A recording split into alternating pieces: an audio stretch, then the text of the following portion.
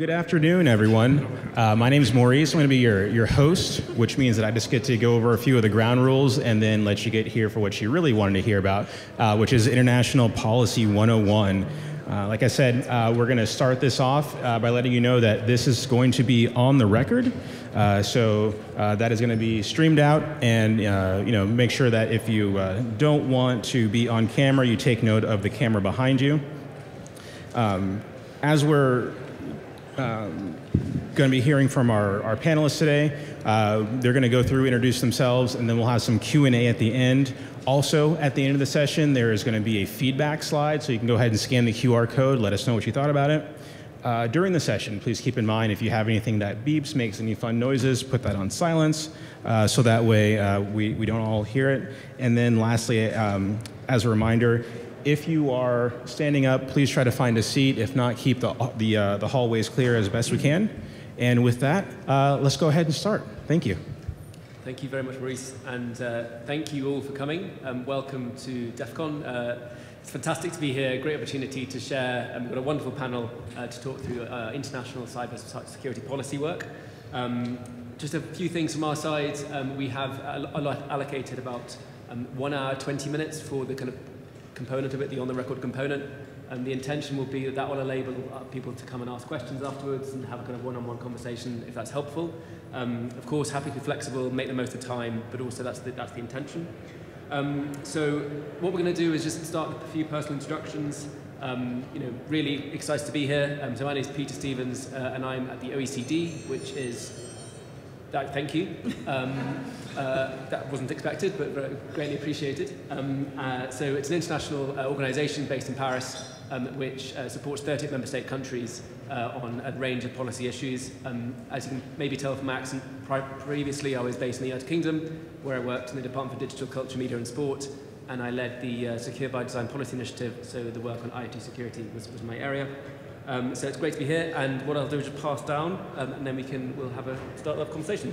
Hi all, my name's Adam Dobell. I work for the Australian government at the embassy in DC, and my job is to engage with the US government and the industry on cybersecurity policy. Hi there, Peter Brown. I work for the European Parliament. I'm a career civil servant there since 1990, although I did take 10-year sabbatical working in the private sector. I lead on tech policy for what I call the Eat Your Own Dog Food service, which is where we examine within the Parliament how policy that we're adopting politically actually will have an impact within the IT services in the Parliament. So we're sort of stuck between policy and operations. Hi everyone, it's great to be here. My name's Bryony Crown, and I lead on all things cyber policy in the embassy in DC for the British government. But similar to Adam, also lead on all things cyber policy with the US and industry. I'm Ari Schwartz. I'm managing director of cybersecurity services at Venable. I also run the Center for Cybersecurity Policy and Law, and previously in the Obama administration, I was in the National Security Council. Thank you so much. And we're really hoping to have an interactive session as well. So please do feel free to continue to ask questions. As I said, there will be an opportunity at the end for off-the-record conversations as well. But if you want to raise questions, then please feel free to do so. What I'd also like the intention from this session is that everyone leaves with an understanding of what the key priorities are, what people, different countries are working on, and how we can make sure that we're continuing to inform one another of our work as it progresses. So, the way that we were thinking about framing this conversation was to kind of think through the various challenges that cybersecurity policymakers have been facing. First of all, in creating their own identity, it's had to be generated very quickly, and then how that has translated into challenges of sort of securing existing technologies, and then moving into challenges that have been, how we can learn from that experiences to make sure that we're more resilient, became more capable of addressing these issues. And then in the future, also for touching upon cyber workforce and cyber security, so skills agenda as well as an area of interest. So I think for me, one area that I'm particularly interested in is how we can be helping to play catch up. I think an area that, in my experience in DCMS, that we had was, particularly in light of the Mirai botnet attack, was thinking about, okay, we now have got so many of these IoT devices that are being used by businesses and by individuals across the United Kingdom and, of course, across the world. And we had to kind of retrofit security into those forms of technology. And that was a real challenge of how we can, create this approach where working in policy is a particular way of operating, and which often relies on sort of lengthy consultation processes, long engagement with various stakeholders, and lots of ministerial engagement or lots of hierarchical processes. It can be often, I mean, we can all agree, not as fast as the private sector in terms of how it can operate. But then there's been a question of how we can learn quickly to try and make the best impact we can within those areas of technologies. So, I think that comes into this secure by design approach that quite often gets referred to. So I suppose what I'd love to really talk about is maybe start with Bryony, understanding a bit more about some of the work that's been taking on in the UK, and also so you can talk through both on the PSTI bill, but also a bit more on telco. Cool, thank you very much. So just to start a bit about secure by design, because I feel like in UK government we've talked about secure by design for quite a long time now. So talking about what that actually means is about how we want to secure technology and data sharing systems on a secure by default basis, which basically means that we're not retrofitting and we're not doing a security as an add-on. I'm sure a lot of you have heard about the analogies. We talk about having seatbelts in cars and making sure that, as you know, if we have seatbelts, there's less deaths. I'm sure people have also heard about that if we have, with aeroplanes, that we used to have square windows, which meant there was pressure on the corners, which led to many more deaths. Now we have circular windows, which means that they're secure by default and means it's much more safe. So that's something that I think that's something that's how we need to think about, particularly, well, I'm sure we're going to talk more about AI and how we need to approach that. But what we recognise is that we can talk a lot about that, but that's really difficult for industry. It costs money, it costs time, you want to go quick to market, it's really, really difficult. So actually how we work together to make that as enforceable and easy as possible is how we can actually achieve that. So in April, we issued some guidance with a lot of countries, with Australia, with the US, and a number of other partners, a bit of a roadmap of how companies can do that. And that's meant to be some really sort of easy, enforceable steps. This isn't rocket science, what we're talking about. This is about not having default passwords. This is about things that should be being done by practice. But sometimes that's really difficult when people are not thinking about security, as you know, because you want to go quickly into the market. So we're doing that via a variety of initiatives, and I know there's a listening session with CISA later to go through some of that guidance line by line and get some feedback. But some of the things that we're doing in the UK to enforce that is with our Product Security Act, which was brought into force at the end of last year and will be made law by April next year. That's about consumer devices. And what we've done is takes this a very evidence-based approach. So this was taking evidence from our National Cybersecurity Centre to look at where do we see the most threat and where can we do things that make the most impact. And that's by 3 steps. So one is not having default passwords, one's having a mechanism to report vulnerabilities, and the third one is the manufacturer to be transparent about how long that device will be updated for. The really great thing about this legislation is that it can be updated. This is very much seen as the initial raising of that resilience, but was something that we can potentially look to build upon in the years to come. And I'm sure we'll go talk a bit more about the CRA, but there's something we see as something that is very much in partnership and something that we will see to be, that we will continue to assess and see how both those bits of legislation grow. The second bit of legislation which came into force almost 2 years ago now is the Telecoms Security Act. This is really to recognise that telecoms and networks are the backbone of how we manage our everyday lives. And we talk a lot about in the UK about making the UK the safest place to live and work online. And this was seen as the backbone of how we do that. And there was a ton of work that went into inform that work about, we had diversification strategy, we had what we're looking at areas of the network were most vulnerable to threat. And so this is, like I say, a very evidence-based approach. And the aim of that legislation is to raise the resilience of networks and to make sure that they, areas that see the most threat are resilient as much as possible. So that's something that we're really proud of in the UK. We've still got a long way to go. We haven't fixed everything, but it's something that, to us, those two areas is something that's seen as a real key of how we can raise the overall security of the UK and indeed the world. I think that's, it's amazing to hear about. And I think something that may be interesting for participants who may be not familiar with the intricacies of UK parliamentary law is there's the distinction between primary legislation and secondary legislation. And in both cases, those bills are what we call primary legislation, which means it's on the statute book as an independent piece of legislation, which takes a long time to get implemented because there's a lot of parliamentary time that goes into that process. So the competition internally to secure a spot in the Queen's speech, which generates the kind of where all of the what bills will be introduced, that is very competitive. But once you're on that statute book, it becomes much easier to add regulation. So actually, in terms of creating the capacity to be more adaptable, there is a distinction between the primary and the secondary. And that's, I'm sure that may be in other countries as well, but I think that's a really important part for both the PSTI bill and the Telco Security Bill, is an important distinction. And I think, helpfully, as a big challenge that I think legislation faces is how can it how do you avoid it becoming obsolete as soon as you become implemented, because as technology moves so quickly, that's very difficult. So my hope is that by having that process and that engagement with industry and that engagement with security communities, you're able to make sure you're fit for purpose in that way. So yeah, I think that's an important point as well, definitely. Adam, do you want to talk a bit more about some of the things that have been going on in Australia on that side? Sure, and I'll start by outlining Australia's position in our region. In 2017,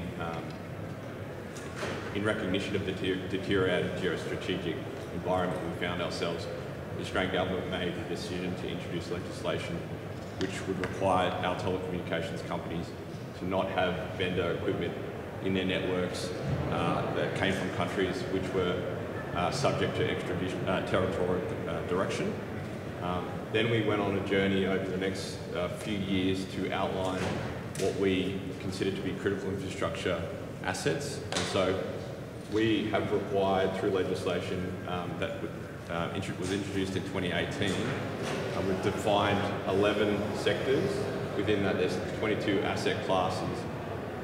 And those assets are required to report to the Australian government their asset holdings, their ownership structure, so we get an understanding of which countries have the ability to direct operations in Australia critical infrastructure. They're also required to mandatorily report cyber incidents in the same way that the US is developing CERCIA, going through the rulemaking process for CERCIA. It's a very similar mandatory reporting obligation, and the timeframes are very much aligned. The next element of that is a requirement to develop a risk management plan. And as part of that risk management plan, cybersecurity is a critical element, and we are requiring entities to develop a plan that uses an internationally recognised framework. So NIST is one of those frameworks that we allow our asset providers to use. We also have designated some assets to be systems of national significance. So you might have heard in the US has been consideration of introducing legislation that would designate systems, SICI, or systems of critical importance. And so we've done that for 82 different asset classes. So we've outlined 950 assets that we consider to be critical infrastructure, and a subset of that which we consider to be systems of national significance. There's 82 of those. So we are working with those assets, those operators, to put in place incident response plans. They'll also exercise with relevant agencies, including our Australian Cybersecurity Centre. They will be required to provide systems information where necessary. We also have another obligation under the legislation, which allows for government assistance measures. So that would allow our government to direct an asset to do a certain thing, or in extremis, in a case of a near wartime environment, we would direct an asset to do something and potentially take on responsibility of their system. So we've seen the situation in our region deteriorate. We understand that there's significant risk to them, and we're on this journey to build the resilience of our critical infrastructure. It's in its infancy. We've just this month we'll be introducing the risk management plan. So we're yet to do a full analysis of what it looks like and how it has improved the resilience of our critical infrastructure in Australia. I mean, I think thank you very much. And I know that there's a lot of different frameworks that are taking place and under consultation as well. And Peter, I know that there's a lot of work that's been going on in the European Union, in the Parliament, the Cyber Resilience Act, and also other big pieces of legislation there, which have, it'd look great to hear your views, particularly on that process of catching up on those existing technologies. Sure. So firstly, just as a preliminary remark, it's important to understand the way the European Union is established. It legislates in areas where individual member states within the Union have given it authority to work together on behalf of all of the member states. Technically, there is no reference in any of the EU treaties to cybersecurity being a policy area that the EU is allowed to work on, so there's been some sort of delicate footwork over the last 10 years to try and identify areas where the European Union can act. We've had NIS and NIS2, the two cybersecurity acts, which established and improved the European Agency for Cybersecurity, and ETSI. And there's also, with the Cyber Resilience Act particularly, given a basis for legislating on issues regarding a sort of common approach across the European Union for the market of sale and availability of goods which have cybersecurity implications. The reason I mention that is because a lot of things like critical infrastructure, for example, are exclusively national competences, and for which the European Union doesn't itself have any competence except for on a coordination basis. I think in terms of the substance of legislative work, we've taken what we call a sort of ecosystem approach, recognizing that this increasingly complex ecosystem of devices, services, interfaces between digital systems and the real world, the data that's driving and feeding those systems, the software, the algorithms, the learning models and everything else, together represent both an opportunity and a threat and a risk to having real-world impacts, either to citizens, to infrastructure, to people and services in the real world.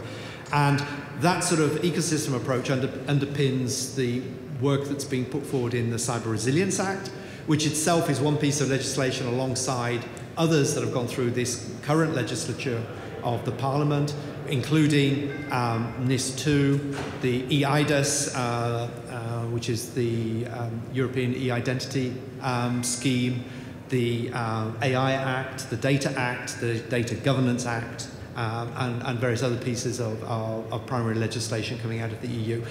I won't go into all of those because it's just a vast area, but just pick out a few points of relevance, I think, on the Cyber Resilience Act. Despite its name, it's really looking at that domain of connected devices. The lawyers deliberately didn't want to talk specifically about IoT, but it's that sort of part of that broader ecosystem of the interfaces with the real world and the services and systems and software behind those that directly interact with those actuators, sensors, and IoT devices.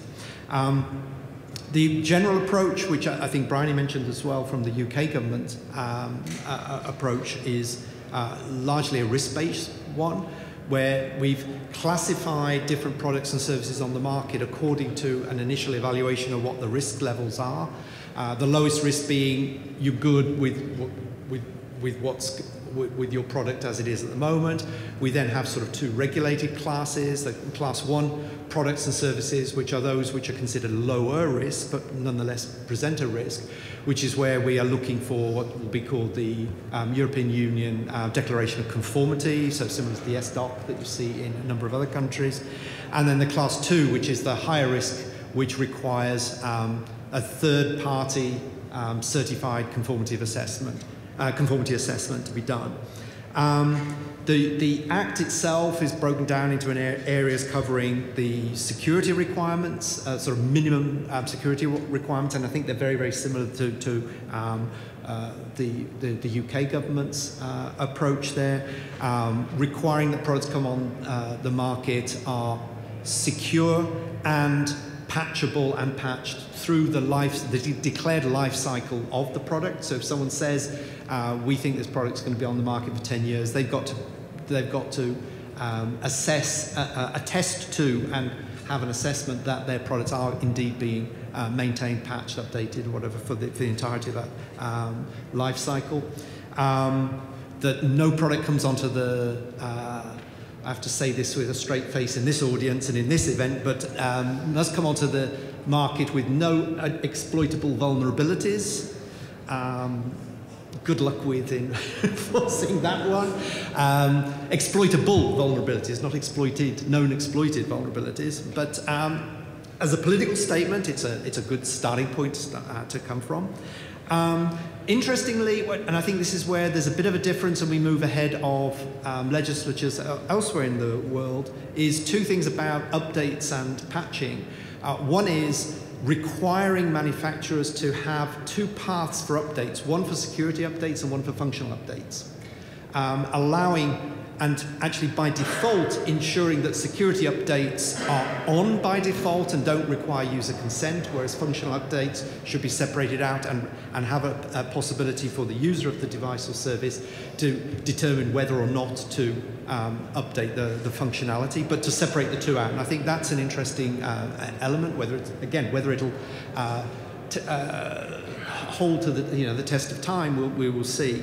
The second one is the idea of, and I think many of us have seen that in operational environments where you want to sort of default back to a factory reset. You're not sure about the vulnerability of something, so you want to go back to a starting point, but requiring that you can do a factory reset together with all of the security updates that have been implemented up to date. So you may be able to have a situation where a product has been securely and safely updated, and those updates are, the security updates are maintained, but you want to default back to the original settings for many of the other aspects. And I think that was another interesting aspect. The other thing is, unlike in cybersecurity legislation elsewhere, and because of that bigger ecosystem that I talked about, the Cyber Resilience Act also covers issues about confidentiality, integrity, and availability of the data, and requirements that data, particularly personal data, is compliant with the more well-known GDPR, the data protection regulation of the EU, but also a number of rules governing the use of data by those devices and by the services around those devices. I think I'll leave it there at this stage. I mean, say broader conversation. So one thing for me is interesting is the relationship just on the IoT side, also the role of standards and how they face into the EU. Right. Would that be interesting? Yeah, indeed. So when I mentioned about the Class 1 and Class 2 products, the Class 2 products are the ones which require a conformity assessment. And to do the conformity assessment, you need to have standards against which you're making an assessment and doing a certification. The problem we have there, and it's both a sort of geopolitical battle as well as a purely standards technical battle, is there isn't really a lot that in the standards world that we can base ourselves on as a starting point. And what they've taken is, okay, there is a European standard, the ETSI 33645, which I think other people have referenced, but beyond that, and this isn't a issue limited to the Cyber Resilience Act, it's more a general principle about EU legislation, that when standards and conformity assessment are required, there is a very laborious and Eurocentric approach to standardization, which requires, firstly, that the European standards bodies are given instructions to do a sort of survey of what standards may be in place and available that conform with or that align with the requirements of a particular piece of legislation, only then determining whether there are international standards through ISO, IC, ITU that fulfill the requirements of the legislation. But more often than not, we see, and it's a practice that the European Parliament has been trying to push back a bit on, which is the European Commission, as our executive branch, sort of defaults, its sort of knee-jerk a reaction is, if we need standards, we go immediately to the European standards body and create something new, which may already have been created or established elsewhere. So there are some, as I say, some geopolitics involved in that. It's Yep. not just purely technical issues. I think it's really interesting on the standards bodies because that's something that, again, that the UK government, when it was helping to deliver the Product Security Telecommunications Infrastructure Act, was helping to think about how it can recognise and refer to existing technical standards and to make sure that they are embedded or referred to in the way that the regulation is drafted. And of course, to make sure those are then updatable, because to try and resolve an issue where you just refer to something which has become obsolete.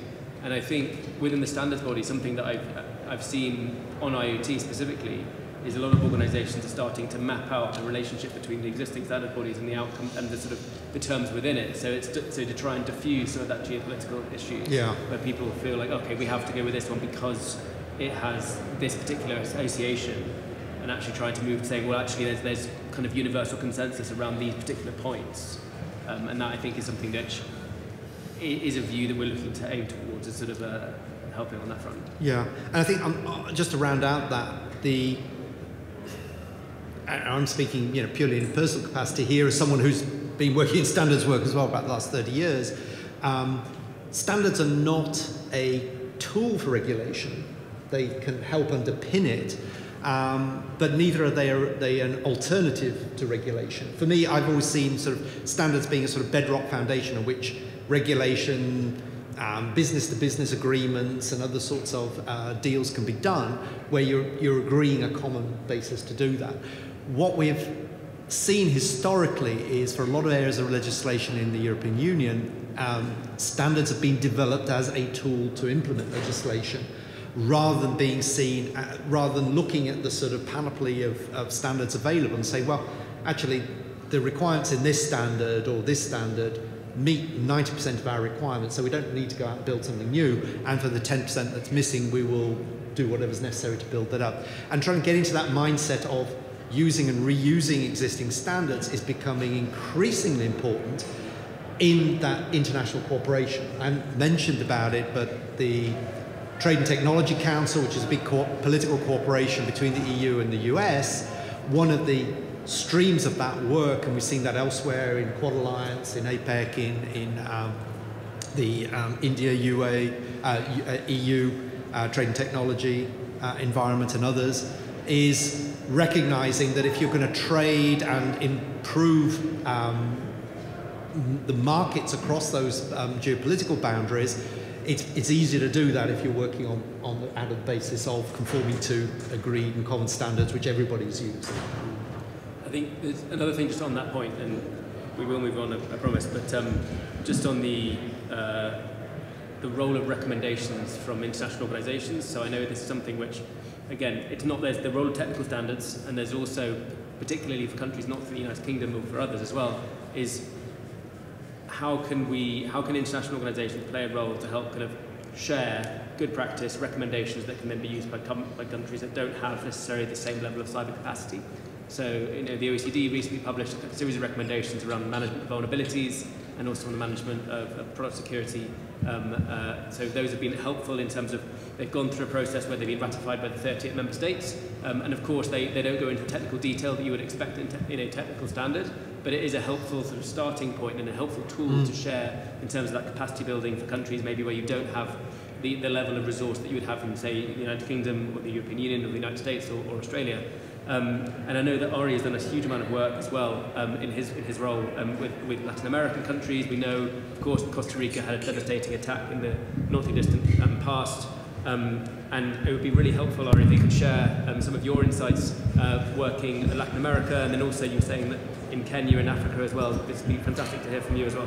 Yeah, I first want to comment on this point that you use this term, countries that have less capacity, and I think it's important to point out that that's not always just Latin America or African countries. I mean, when I was in government, we met with the Norwegian military, and one of the lead civilians there said, I don't think you guys realize how much impact you guys actually have on the rest of the world when you put out a new policy.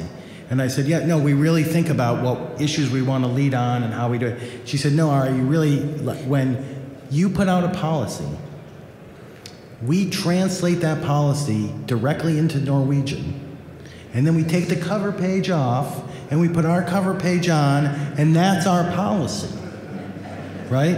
And I think I think the UK has some of that impact as well, and Australia probably regionally.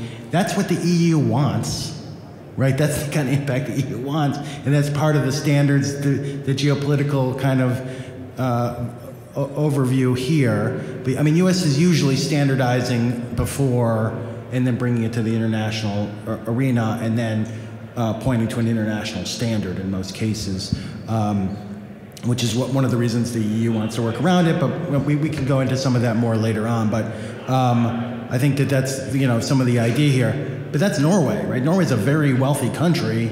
Yep. They just don't have this capacity to have the kind of policies that the UK, the US, Australia do, and maybe Germany, France, some of the EU countries do. So which is interesting in that way. And I think that we have seen Latin America basically take a similar approach to some of these things, especially as it relates to what they tell their agencies to do. But then the agencies themselves don't have the ability to follow those policies that U.S. agencies do. So they have these policies like, Mexico put together and Brazil both put together cyber strategies over the years, and they're very detailed, and they look a lot like the U.S. Strategies do, but do they have the ability to implement them? And so we've seen these countries do that. Usually, and this is kind of the big trend in the region, is usually cybersecurity has been run out of the ICT unit, which might do regulation and internal controls, or the CIO's office, a federal CIO for federal agencies, and that's who runs it. Costa Rica had this huge breach last year, which was a ransomware attack, shut down the government. It was like right at the time of the presidential election. It was a total disaster for the country. They still have not recovered. A lot of the agencies are still offline.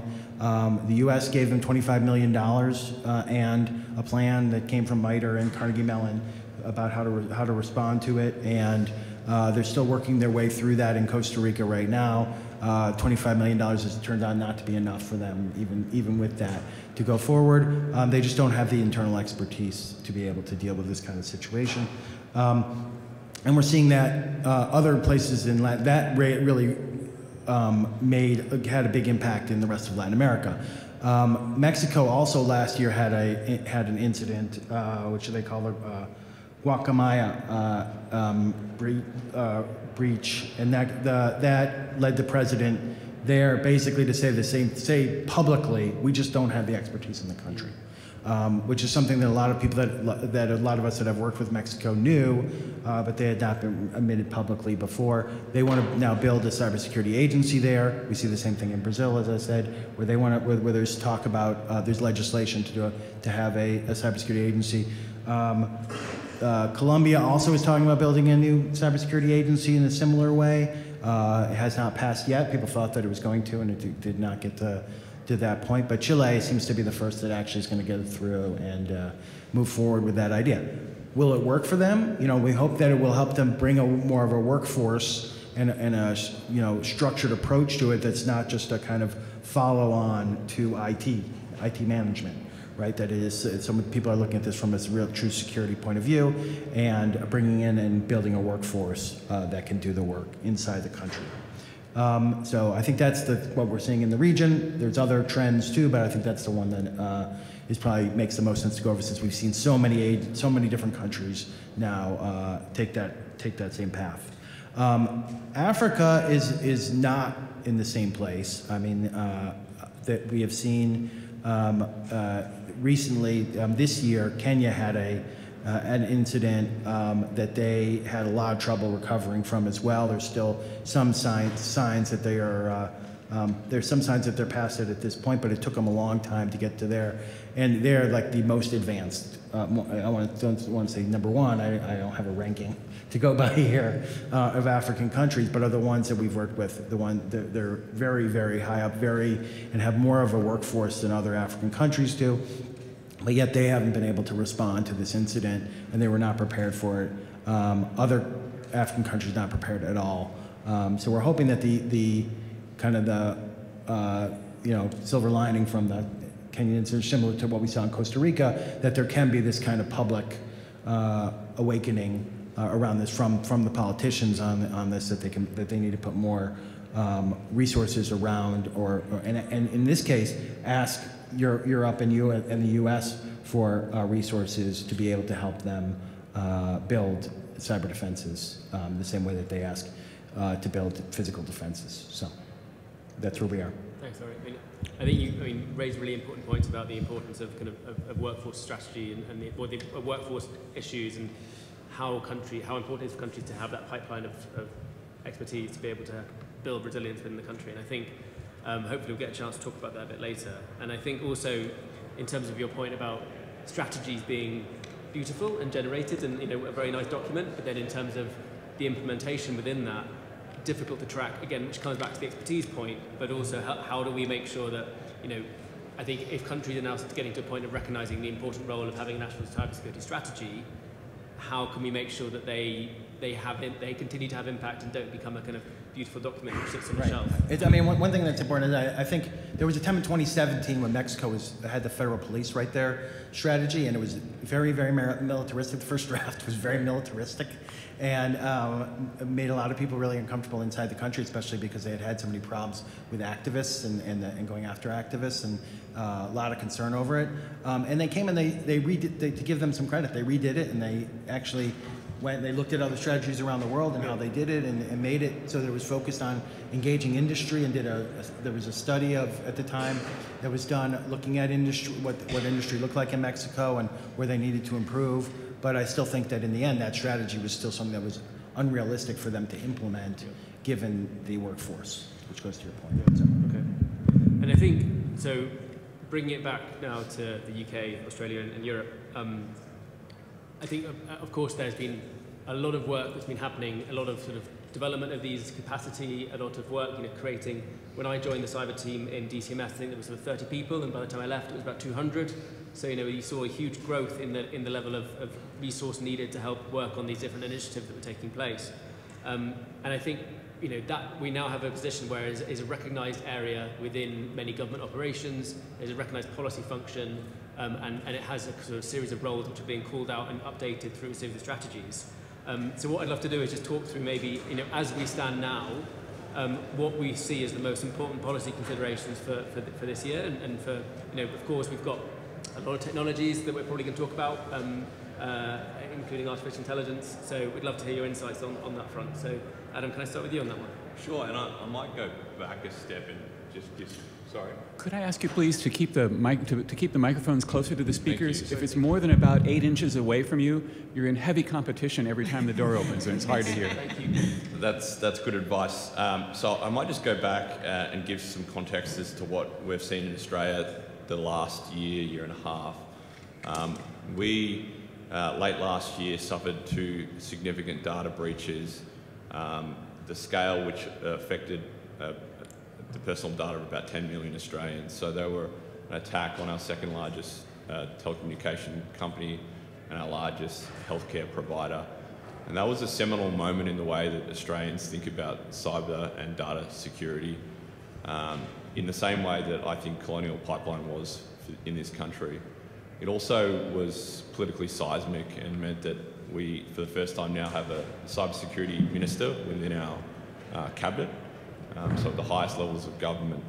And we've gone through a review which essentially found that in Australia, at a macro level, industry faces a maze of unclear regulation, and government doesn't provide the type of clear, direct directives as to how to best uplift their cybersecurity, nor does it clarify obligations on data security and classify what is considered to be the most sensitive data that organisations in Australia hold. So that all brings us to the point also where we recognise that there's not the genuine bi-directional information exchange that we do need to ensure that industry in Australia has the right type of visibility of the threat it faces.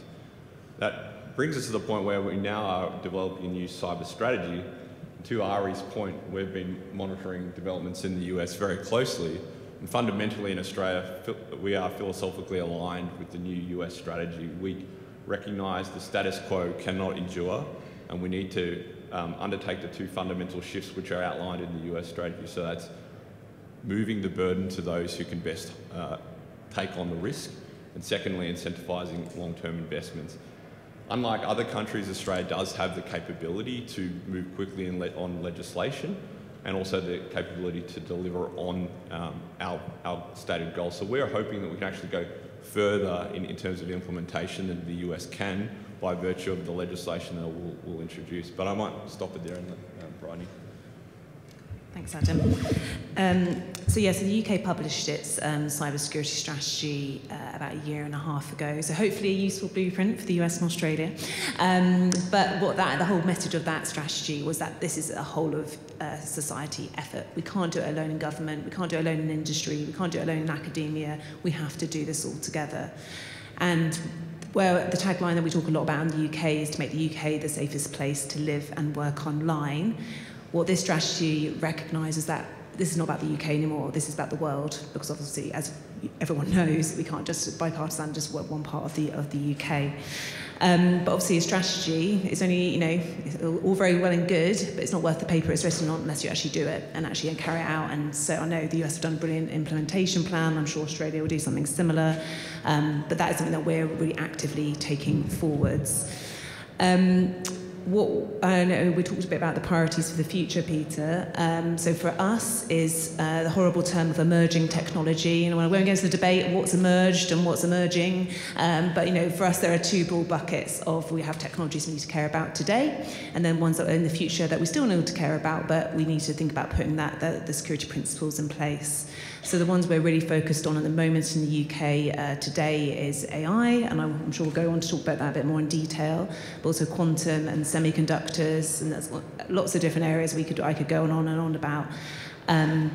But it's something that we're taking really seriously, and that's something that's really front and centre of how we implement. And going back to what I was talking about earlier about secure by default, is there something that is very much the core of how we're approaching those technologies and making sure that security approach is embedded right from the start, and something that we're looking to take how we're going to take forwards. Yeah, sure.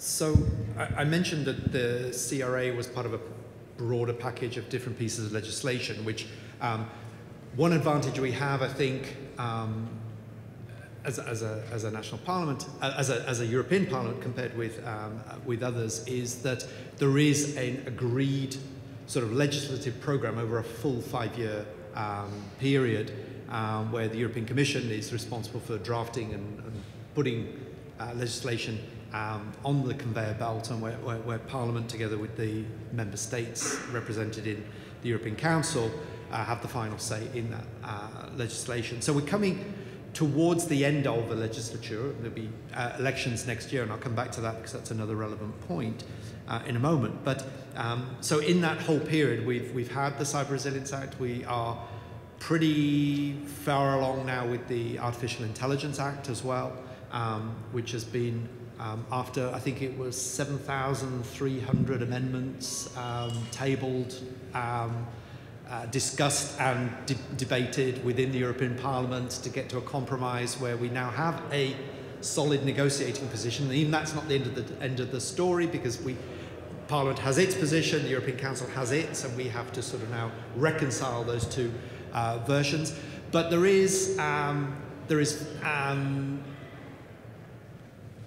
the legislature's sort of feet are being held to the fire very much because under EU, our internal rules, any legislation which isn't passed and adopted by the end of the legislature, our last legislative session being in May next year, falls away. So even if, however advanced the draft is, and it's not been written into law, you go back to square one. So there's a real push to get all of these pieces of legislation through.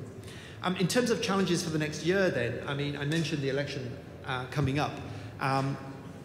European Union, the European Parliament, which then plays an important role in the nomination and final confirmation of the European Commission, it's a 5-year process. In the US, you've got a 2-year congressional process for the election of the whole House and a third of the Senate over a complete 6-year period, and the presidential elections over a 4-year period. So anyone who can do the maths sees that the common denominator there is 20. So every 20 years we have the same year, we have the elections of the European Parliament at the same year as the US presidential and congressional elections. So 2024 is going to be a big year for us, because of the issue of disinformation and election integrity and election security. This is requiring already quite a massive mobilization, both within the institutions in terms of cyber policy, in terms of policy, operational cyber policy. We're trying to face that with a severe skills shortage. In a situation where budgets are limited, where it's difficult to get any new staff for any institution, just to give you a sort of flavor of the importance of it for us, of the total complement of new posts that can be filled and have, you know, bums on seats and actually doing the work, something like 55% of all new posts are in the field of cybersecurity across all the European institutions. So it's seen as one of the most important growth areas. However, and I'll be the first to admit this, the sort of people we want to attract to those jobs, not that interested in working as career bureaucrats like myself. Yeah, I'm dressing down. This is my idea of dressing down. So we've got to be realistic to find talent that will work for us in an environment where they're comfortable. I mean, the career structure isn't attractive for people who are involved in cybersecurity. The salary, at least the initial starting salaries, may look relatively attractive. But for people who are used to a high degree of autonomy, to be driven by clear objectives and wins over short periods of time, the flexibility of where and how they work, from the starting point, we're not an attractive proposition for people in the field of cybersecurity, and we recognise that. And part of the problem we have is where, for most posts that come available for recruitment, we have a ratio of something like 400 to 500 candidates per post. We are down to a situation where we're barely getting the number of candidates for the number of posts available in the cybersecurity field. So we've got a problem, and we recognise it, we're addressing it. And at the moment, the way we're addressing it is through third parties. So we're using contracted service providers who themselves can then take people on a much more flexible basis and have sort of service level agreements with us in terms of what they deliver. And that's proving useful and is patching, or both literally and figuratively patching some of the problems we have in terms of capability. But as a long-term solution, it doesn't work. Our public procurement rules are also lengthy and clunky, and having contractors on board and having them recruit people according to certain criteria, it's a very complex process. So the appeal there, I think, is to recognize that it's not a sort of come and serve your country appeal that the US or other countries can offer to hackers, analysts, and others in the field that would not normally look at these as career opportunities. But we are appealing because of the attacks against the parliament, because it stood up in support of Ukraine against the Russian aggression. We provided practical support for the Ukrainian parliament, and we're paying the price in terms of an uptick in attacks against our infrastructure. We are starting to ramp up this issue about appealing to public conscience, also saying this is not just about defending a grey, distant bureaucratic institution, it's about defending the integrity of the democratic process and of elections generally. And that's, that's what I'd say on those. Yeah. Thank you, Peter. And I think definitely keen for us to have a conversation about skills, because it's coming through as something which, as we're facing future challenges, how are we preparing ourselves for them? So perhaps, Ari, what I'd love to talk, you spoke briefly about the effectiveness of Mexico, like adapting its approach in light of feedback. in terms of developing a strategy. And I think that, like, there are lots of tired tropes about what it's like working in the bureaucracy, what it's like working in government. I'd love to say that they're all untrue. You can still watch episodes of Yes Minister, and it's kind of, I think people would agree it's still there. But I think, there has been, I have felt like an adaptive approach of how we can be more outcome focused, how we can prioritize the areas which, make the biggest impact on the objective in the UK's case to make the UK the safest place to work and be online.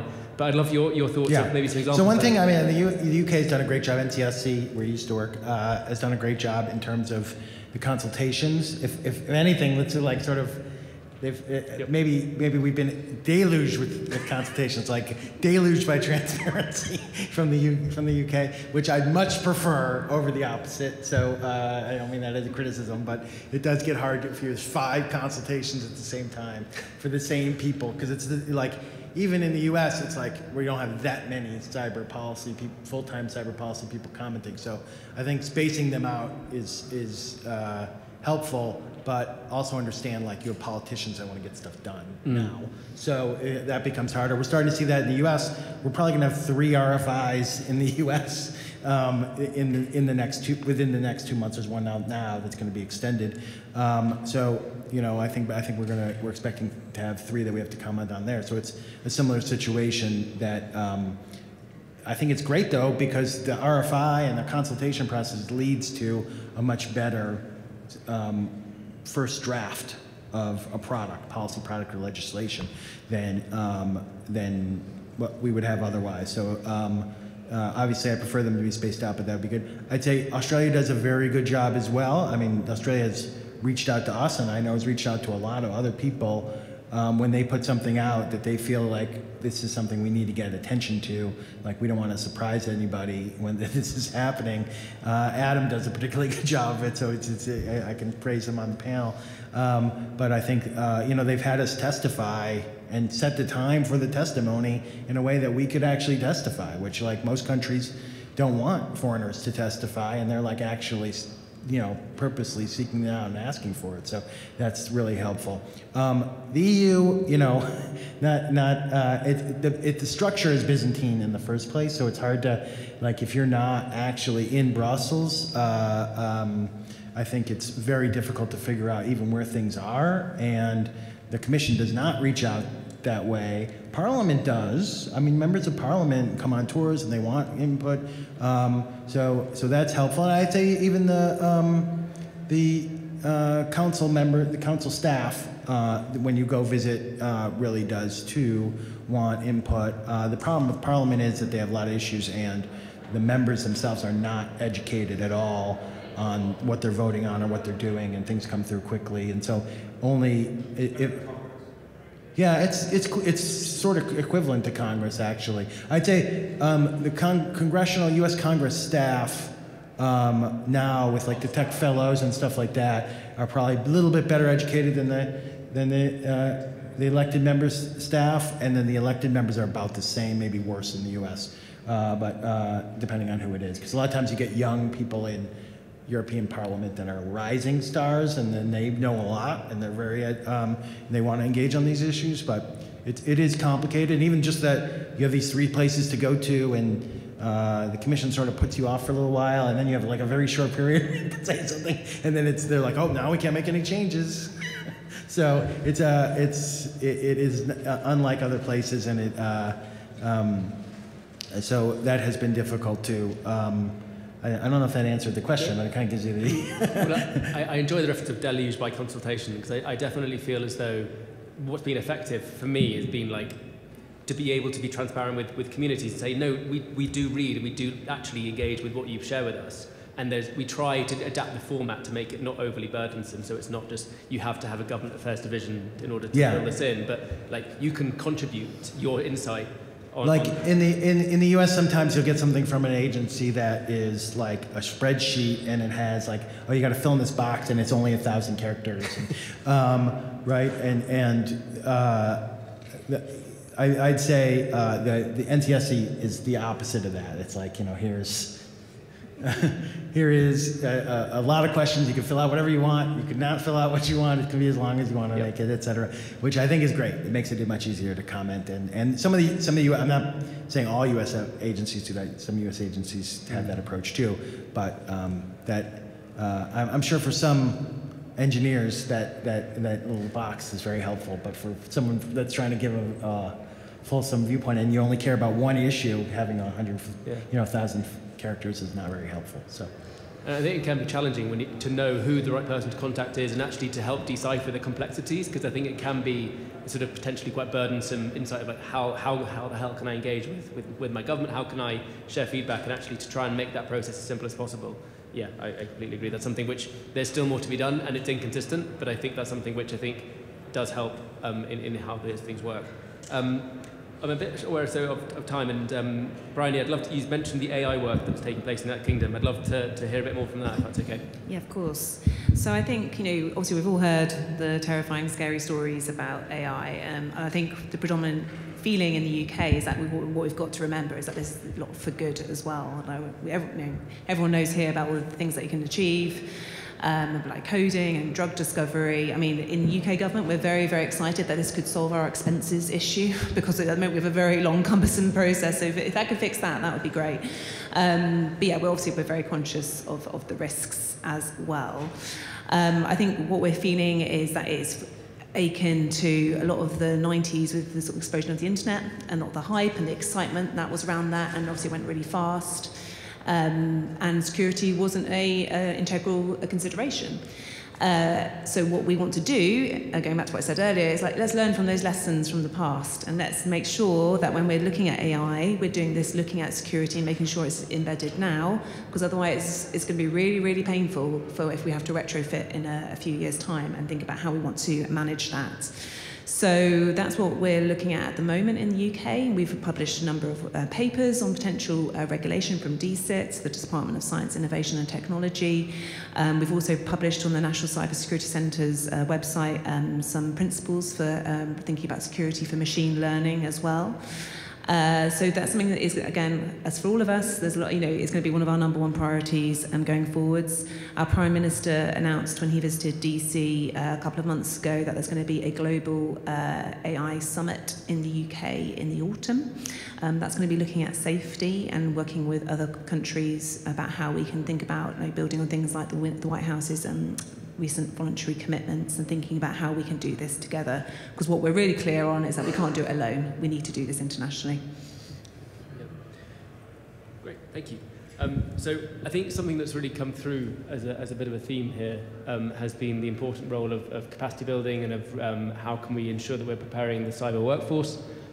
So I'd love to hear perspectives on that side. So Adam, is that something that you can share a bit more on Australia? Sure, and so we're in the midst of developing a new strategy, and to Ari's point, we've just gone through a consultation process and garnered about 350 responses, and as part of that there was a recognition that Australia, if we continue with the current dynamics in terms of our workforce and our skills, will have a shortage of 46,000 people by 2026. And so in recognition of that, the government is considering a holistic approach to the way that we develop skills and a cyber workforce in Australia. So one of the things that will likely come forth in the new strategy is a new curricula for first and secondary school students, so that it looks at not just cybersecurity but also online safety as well, and literacy. The second is a professionalism scheme. So the feedback received was that there's not enough understanding of what are the standards to meet cybersecurity skills in Australia.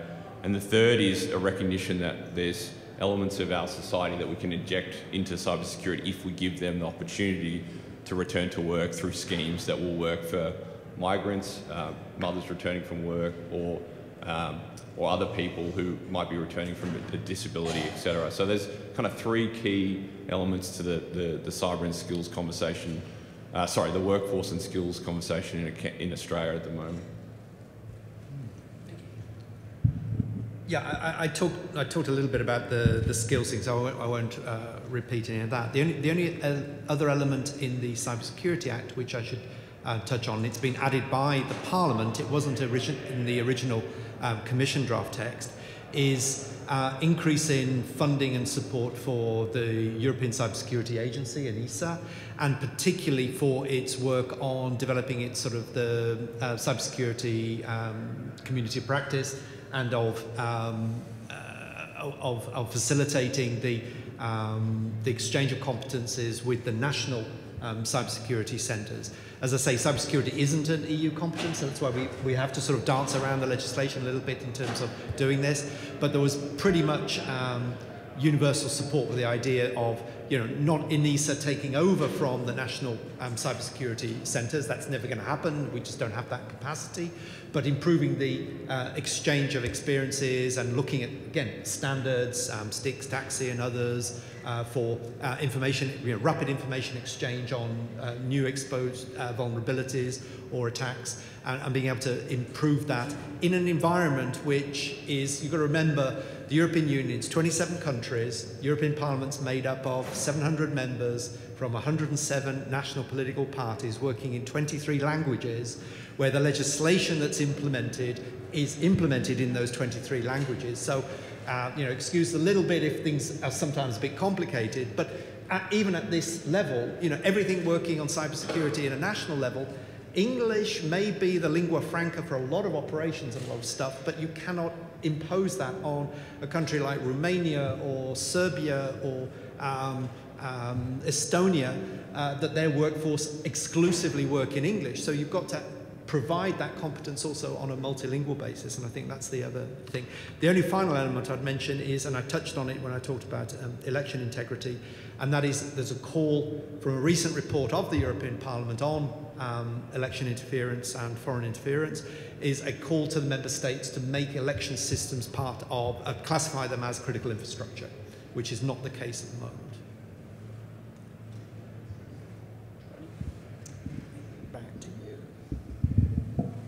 Thank you. So I think the only thing I would add as a consideration for us for the next year is going to be looking at cyber skills. So for us in the UK, it's, there's no point us talking about, increasing resilience of critical national infrastructure, looking at the threat if we just don't have the people to do it. Currently in the UK, we have a gap of 11,000 jobs. And our cyber workforce has needs to grow by 50% over the last 4 years. So we're in there is a bit of a tight spot. So what we're really clear and what we want to do for young people and to people mid-career or any point in their career is have a really clear visualization of what a career in cybersecurity looks like. So we talk about teachers, we talk about lawyers, children who want to do something like that. At the moment, there isn't a clear career path if you want to become a cyber professional. So over the last 2 years, we have worked really closely with industry and a number of other partners to think about how do we create a clear career path for the people who want to get into cyber. So that has led to the creation of the Cyber Security Advisory Council, which is an umbrella organisation working with lots of different partners to create that career path. We're not saying there's still a long way to go, and we're still doing a lot of consultation. There's currently 16 different specialisms within the Cybersecurity Council. There are different areas of accreditation, but what it tries to take is a holistic, looking at all the different things that you can do to qualify in cyber. So someone who did, like for myself, did a linguistics degree, it's making sure that we can value all the different things that that people bring to the table on cyber, and making sure that that is recognised, but also creating that clear pathway and creating a clear visualization for what people want to do by working in cyber. And Ari, I think you mentioned earlier about the consultation deluges. It would be great to hear a bit more about what you'd like to see more of, maybe from what you've seen some countries do really well, in addition to that, and then what maybe you think that we should be doing more to help us get to that capacity issue a bit sooner. Yeah, the capacity issue is hard. We have it. it's everywhere, right? It's not. Yep. It's in the developed countries and the non-developed countries, and I think from my point of view, a lot of that has been that we have to get think about getting much more diversity into the structure. One of the things that the UK has done is they had this effort to bring I forget what grade level it would be here, but girls at a certain grade level, they have a competition, only girls can enter, and tech skills that leads towards cybersecurity, and have a challenge for them, and had a ton of participation, participation, and got national write-ups and things like that. I think we need to do a lot more of that, but that's like planning 10 years out, right? So, like, and I think that might be the path. We do have, there is this kind of challenge. You're talking about AI, right? And you have the idea of like, we're going to automate a lot more of security, and at the same time, like, we want to get more people into these jobs who then their jobs might disappear as well. So I think that there is a little bit of a challenge on that side of it. But I mean, there are still so many cybersecurity jobs right now. I mean, what Peter was saying in terms of the number of open vacancies. If you look at what we have in the U.S. on the CyberSeek page that they put that NICE puts together, NIST, they have, I think it is the number of open jobs is equal to the number of people that are qualified for those jobs. So if everyone switched, obviously you'd have all the other new jobs open up, right? So it is not like, it's just we have to bring down the number of jobs, yeah, and automation can help with that to some degree. But we also have to get more people into the workforce that diversifies the workforce and think more differently about who those people are. And it might mean thinking 10 years down the road in order to get enough people to do that and to bring those kind of challenges, because you're not going to just, the other key to this is a lot of those jobs aren't the entry-level jobs, right? If you look at the job categories, most of them need 3 to 5 years experience as the baseline. So how do you get 3 to 5 years experience, right? So there is a lot of this discussion about apprenticeships and things like that in order to get there, but we got to think a lot more creatively, because apprenticeships are hard to scale. So, just any other points that people like to raise on the skills agenda before we move on? Just anything, so just what Ari just mentioned regarding our Cyber First Girls competition, which is, thank you for your very kind comments, Ari, because yeah, we're really proud of the Cyber First competition, and it's about aged girls age 13, and they do a coding competition over the summer. And it's what we see is this point where in the UK, that's where you choose your next stage of education, which can dictate what A levels you do and which university you go to. So it really is a real determining point. Quite terrifying. You have to make that as age 13, 14. But there you go. But what we're seeing is a lot of girls drop off from cyber sort of topics at that age. So this is why that competition is aimed at that age, to try and tackle that. The only other thing I would say is some of the programs we have, we're starting to see some results. So they've been in program progress for about this last 7-8 years, and we're now seeing some of those people who have went to these competitions at age 13 now coming as interns into the Department of Science, Innovation and Technology. We're talking small numbers, but it's a really good sign. Peter, just before we go to questions, Peter, you mentioned briefly, and feel free to not answer this if you can't, but you were talking about the importance of elections and the election security component. I'd love to hear any more input you have on that side. Yeah, I mean, for this audience, I don't think anyone needs reminding about some of the challenges that we see in elections already with deep fakes, whether video, audio, but also the way that social media is being used and driven by increasingly automated systems which are bought by, let's say, either state or non-state actors, off-the-shelf sort of disinformation or interference capacities. The Parliament's approach has been, we had a special committee set up for a year and a half on looking at foreign interference and election integrity.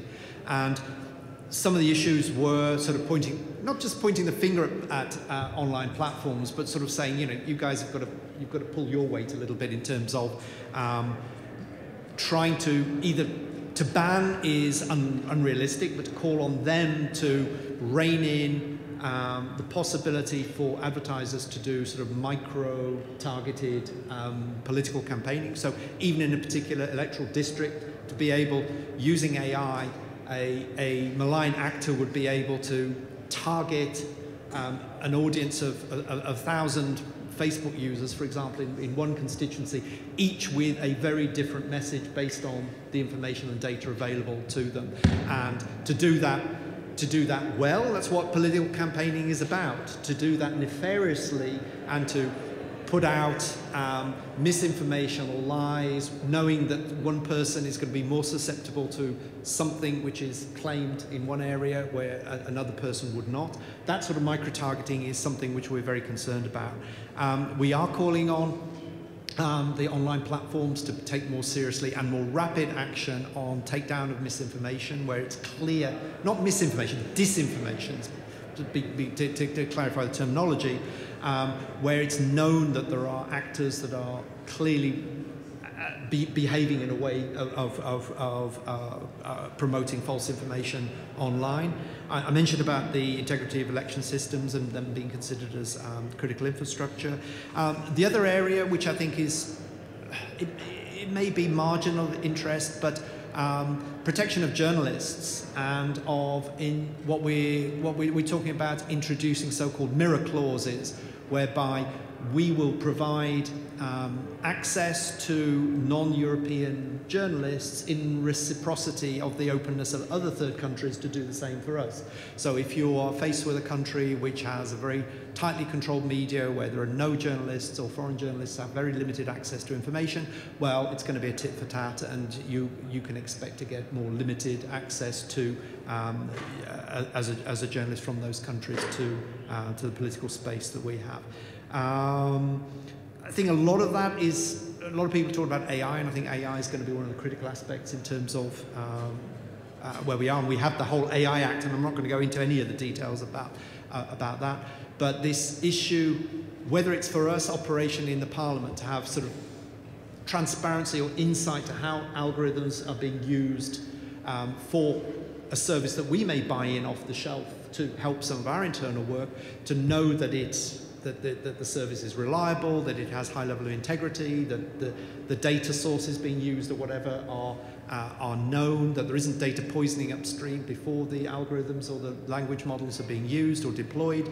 These are all issues about transparency which have a clear relationship to the whole world of cybersecurity, because you want to keep the integrity of that whole chain of training data, operational data, synthetic data, or whatever coming through those models before providing sort of decision support. And whether that's in terms of our operational systems, whether that's in terms of what gets pushed out in mass media or online in social media, that interface between cybersecurity challenges and AI, I think, is going to be an increasingly a headache for us in the coming year.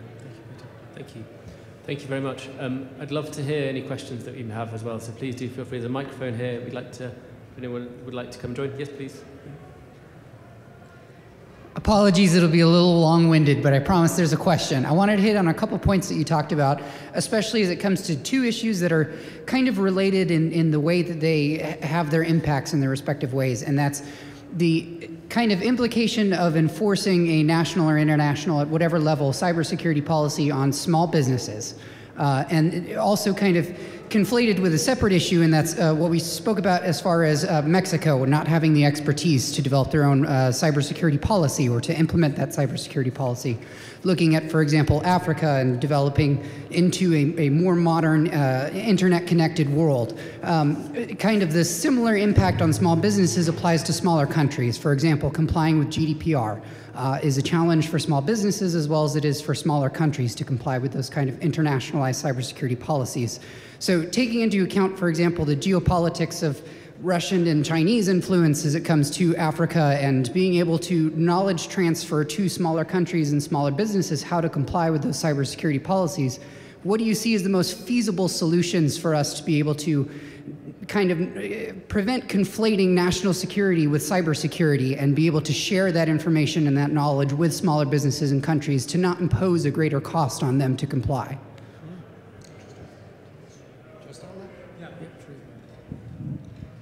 So a lot of countries have kind of like de minimis rules. So Japan and their privacy law came up with a, you know, this is the minimum amount of information you collect, and also here's the number of like how small like your income is and et cetera, and kind of has some degree of changing that based on that. Obviously you don't want, just because someone doesn't make a lot of money or only has a couple employees but collects information on the entire world, you don't want to like totally get rid of everything. So yeah, there's a balance there, especially in the privacy discussion. But I do think that it is, your point about the separation between national security and cybersecurity is a good one, and having an understanding of like the impact, like the broader impact that you're having on the economy when you come up with these rules, and how do you go about it affecting small businesses and keeping that into account as you make the policy. And you know, one of the things we hear a lot from the EU is,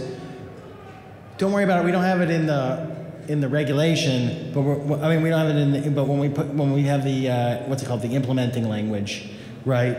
It'll be in the implementing language, this issue. And a lot of the small business stuff that we've raised with the EU, they say, you know, wait for the implementing language.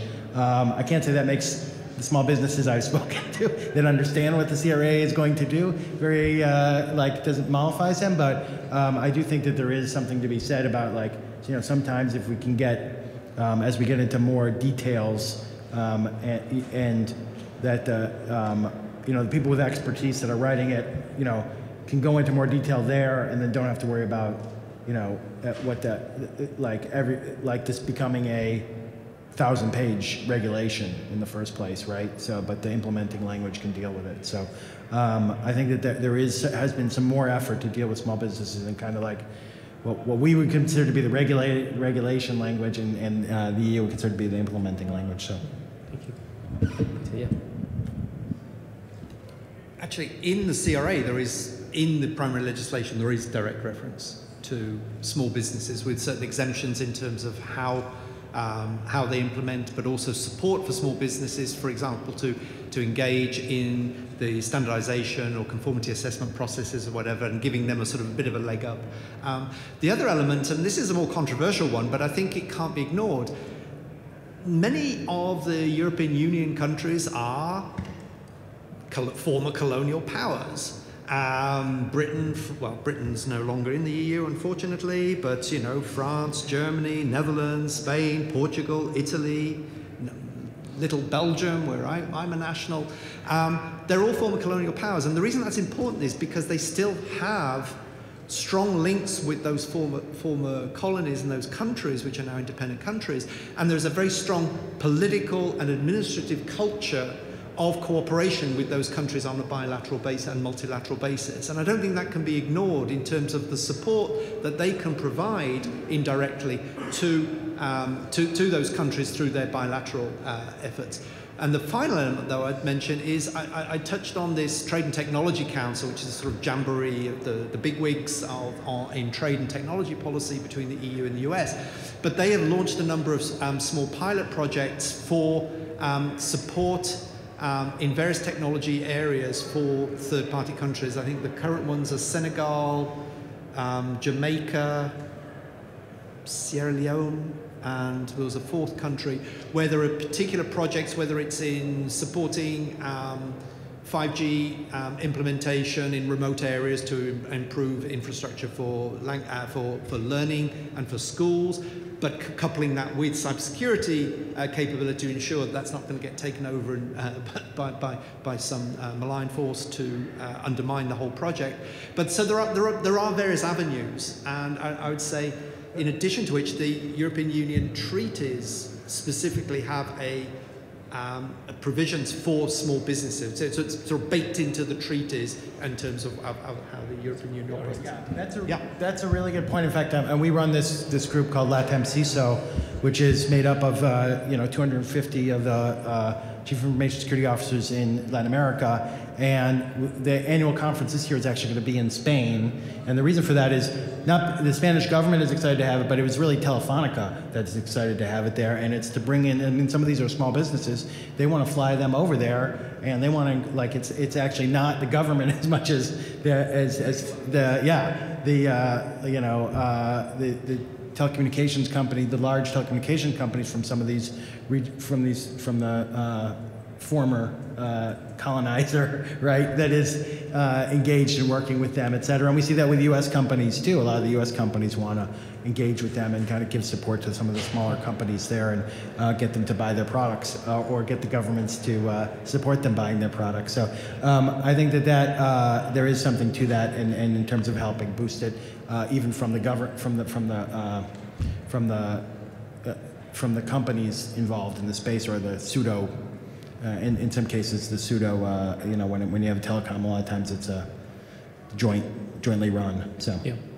And just from my side, so I have 3 points on the, thank you for the question. I think that, first of all, there is a clear distinction between national security and digital security as the complexities within that, and something that the OECD does, because of course there's international organizations have mandates. And so the OECD, it doesn't look at national security because there are other organizations that engage on that basis. So they work at security within the digital economy, which is looking at vulnerabilities that help to, if exploited, can underpin digital security. Now, of course, I recognize that the Venn diagram is not two separate bubbles, but there is an active decision to think, well, how can we do that? And I think a benefit of doing that from my side is that it helps to diffuse the conversation about transparency, about sharing information, because you can say, don't care about the sort of the national security stuff, but we do need to track how much you're boosting resilience, and a helpful way to diffuse that is to focus on the digital security component.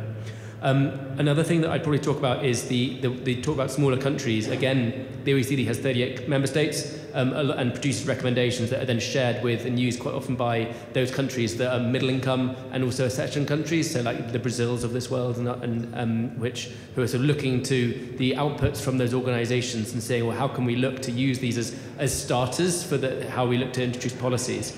On a sort of purely very specific point, on IoT security, when the UK government introduced the Product Security Telecommunications Infrastructure Act, prior to doing so, we actually created a grant scheme which was supporting businesses to meet minimum requirements and actually to look at how they can implement the better security practices within their products. And because we recognized that, actually, there was the optimistic viewpoint that most manufacturers wanted to do good, but maybe just didn't know how. So we created a grant which supported the development of assurance schemes across connected televisions and also smart connected toys, because that's a bit more emotive, and also just a self-assessment framework that manufacturers could then use, and that then came with free training that was available. So it's not like a perfect solution, but it was something which government, helpful to prioritize and thinking through how are you making sure that you are not, you're balancing the carrot and stick, so supporting manufacturers, particularly those at the smaller end, where you do want to generate the innovation. And I think, the UK's use of ARIA is it's a great example of, taking the model from DARPA and looking to how we can amplify it. It's a really helpful scheme there as well. So thank you for the question. Any other points on the panel? Quick question, yes. Thank you all for doing this panel. I know most of you. As a former U.S. government cyber official, it's really great to hear how much commonality there is in the approaches that your governments are taking. But as we see increasingly malicious, authoritarian cyber attacks by authoritarian governments and increasingly debilitating ransomware attacks, the private sector plays a key role developing new capabilities. We have new programs like bug bounties that help get at identifying vulnerabilities. As you look to the future, what do you think, what are you most optimistic about in the way that the private sector can assist in doing cybersecurity? Because we've talked a lot about what governments can do, cybersecurity strategies, workforce development, but what are the things that you really want the private sector to launch on that can really help the governments protect their citizens? Thanks. Brian, you talked about how everyone's in this together. I think that's totally true, and that we have seen, there is the kind of, we need companies to do better in terms of securing their code, et cetera. But also, I do think that the companies are the ones that come up with the solutions, right? Most of the solutions in this space don't come from governments that say, oh, here's what we need to implement in order to make this happen. Look at even CSRB that just put out this new report, the Cybersecurity Review Board on the lapsus. The first thing on there is FIDO, right? The governments didn't create FIDO. Companies created FIDO. That's a standard that then is implemented by companies. So I mean, almost every solution comes out of, you know, companies coming together, addressing an issue, you know, and then that leads to it being standardized, and then you kind of have the policies that come over, well, we should implement this because there's a standard out there to do it.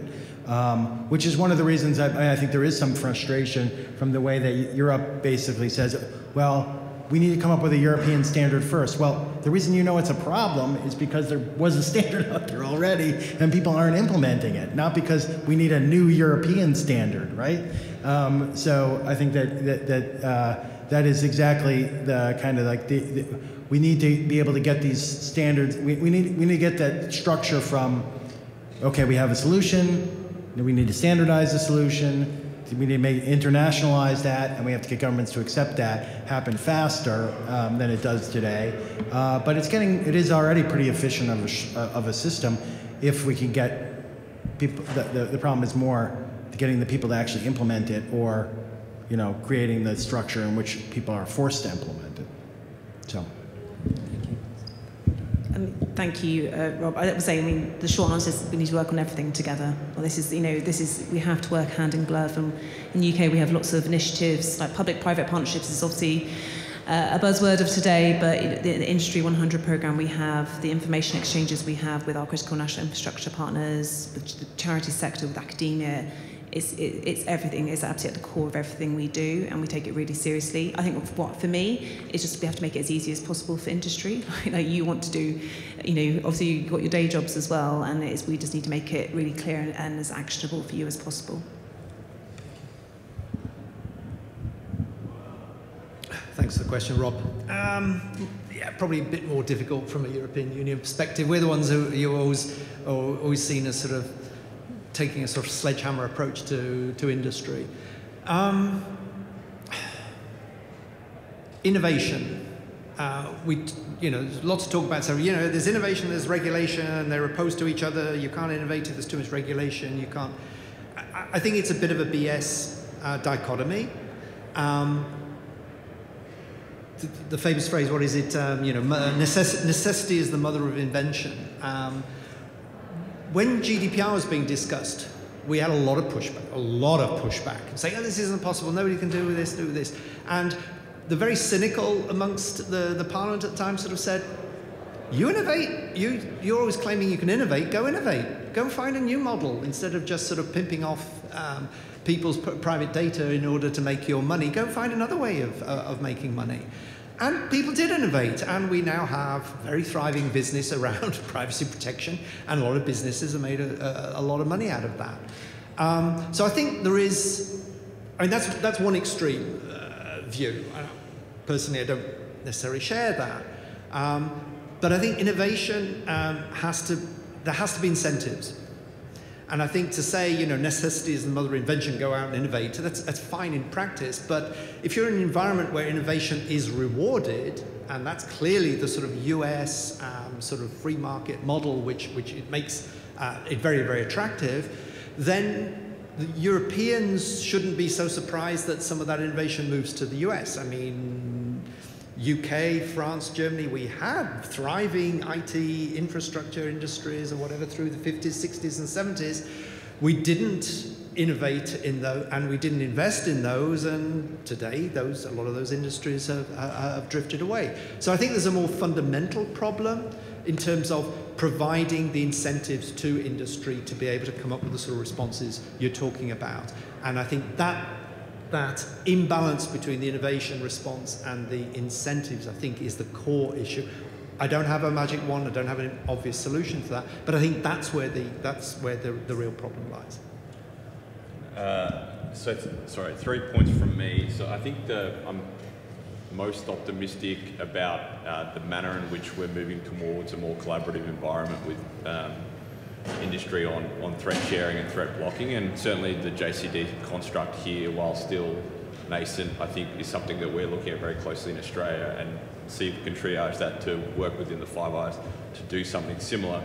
The other element to the innovation point is around building sovereign capability with the Australian government where there are incentives to do so, and then also potentially working with within the AUKUS framework to develop those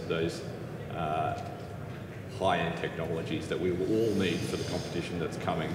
The last point, and to that issue as well, is working with the Quad partners and the ability to bring industry into the dialogue there, because the Quad, which is India, Japan, Australia, and the United States, has a huge economic heft behind it. 28% of the world's GDP sits within those 4 countries. So the ability to shape and set standards will be pivotal through that. Bringing industry into that conversation is crucial. Can I just say thank you all very much for the questions, and can I also thank you very much for our panel. So thank you, Ari, thank you, Bryony, thank you, Peter, and thank you, Adam. Thank you all for joining. We will be around and available for some time if you'd like to have some conversations following the panel. But thank you very much and enjoy the rest of your day. Thank you.